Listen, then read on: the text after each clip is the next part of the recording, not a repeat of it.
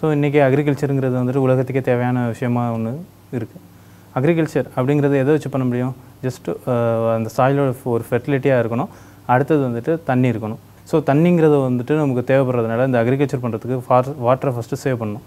So அதுக்காக நாங்கள் என்ன பண்ணியிருக்கோம்னா வாட்டர் மேனேஜ்மெண்ட் சிஸ்டம் அப்படிங்கிற ஒரு சிஸ்டம் இன்க்ளூட் பண்ணியிருக்கோம்.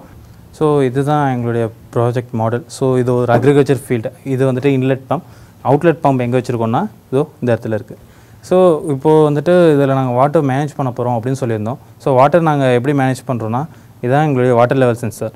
ஸோ இந்த சென்சார் இங்கே நாங்கள் ஃபிக்ஸ் பண்ணிடுறதுனால எங்களுக்கு என்ன ஆகுனா ஒரு லெவலில் வந்துட்டு தனியாக அப்படியே வச்சுக்கும். ஸோ லெவலுக்கு மேலே போயிடுச்சு அப்படிங்கிறப்ப என்ன ஆகுனா இந்த அவுட்லெட் வால்வ் ஓப்பன் ஆகும்.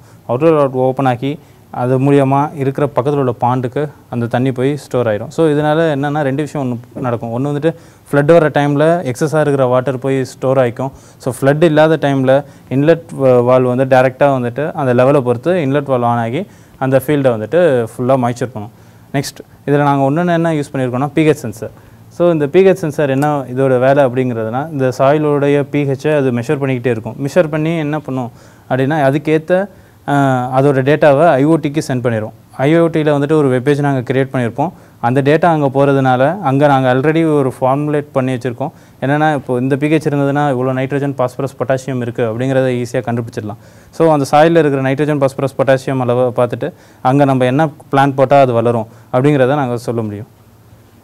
நெக்ஸ்ட் இந்த டேட்டா வந்துட்டு இந்த pH சென்சாரில் மானிட்டர் பண்ணுற டேட்டா போயிட்டு ஐஓடி மாடியூலுக்கு போய்டும். அந்த ஐஓடியிலேருந்து டேரெக்டாக நாங்கள் ரிசல்ட்டை காட்டுறோம். இப்போது இந்த சாயிலுடைய கண்டென்ட் பார்த்திங்கன்னா நைட்ரஜன் 77%, பாஸ்பரஸ் 48%, பொட்டாசியம் 77% இருக்குது. ஸோ இந்த ஃபீல்டு வந்துட்டு எதுக்கு சூட்டபுளாக இருக்குன்னா ரைஸ், வீட், வாட்டர், சோயாபீன்ஸ் எல்லாம் இதில் கல்டிவேட் பண்ணலாம். இன்னமும் இதோட கல்டிவேஷன் லெவலில் நம்ம பூஸ்டப் பண்ணுறதுக்கு என்ன யூஸ் பண்ணலாம்னா அதில் நைட்ரஜன், பாஸ்பரஸ், பொட்டாசியம் ரெக்வயர்டு அமௌண்ட்டை வந்துட்டு நம்ம ஆட் பண்ணோம் அப்படிங்கிறப்ப அது ரேல்ட் அதிகமாகும்.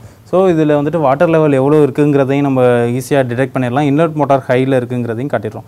ஸோ இதனால் என்ன ஆகுனா ஒரு ஃபார்மர் வந்துட்டு அவர் எந்த அவுட் ஸ்டேஷனில் இருந்தாலும் அது மூலியமாக அவர் டேரெக்டாக அதை மானிட்டர் பண்ணிக்க முடியும்.